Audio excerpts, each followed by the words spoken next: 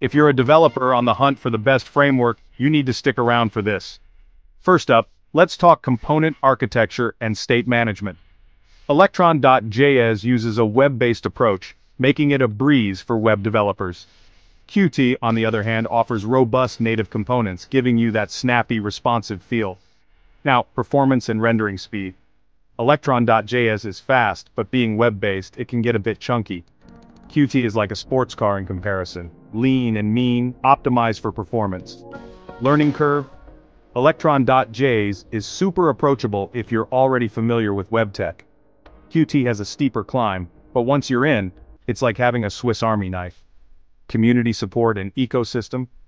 Electron.js has a massive, vibrant community, tons of plugins and libraries. Qt's community is smaller but fiercely dedicated. Finally, suitability for large-scale applications. Electron.js can handle it, but Qt shines with enterprise-level apps thanks to its stability and performance. So, which reigns supreme? It totally depends on your needs. Tell us your choice in the comments. And don't forget to like, share, and subscribe for more tech insights.